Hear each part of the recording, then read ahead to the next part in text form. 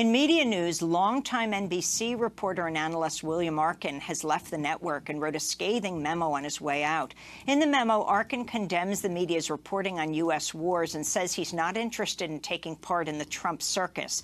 He writes, quote, "I find it disheartening that we do not report the failures of the generals and national security leaders. I find it shocking we essentially condone continued American bumbling in the Middle East and now Africa through our ho-hum reporting." Arkin goes on to write about the network's coverage of the Trump administration. "Of course, Trump is an ignorant and incompetent imposter, and yet I'm alarmed at how quick NBC is to mechanically argue the contrary, to be in favor of policies that just spell more conflict and more war," Arkin wrote.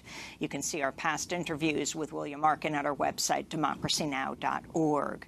And in New York City, 11 activists who are currently fasting to protest the ongoing U.S.-backed Saudi-led war on Yemen were arrested yesterday for blocking the entrances to the U.S. mission to the United Nations.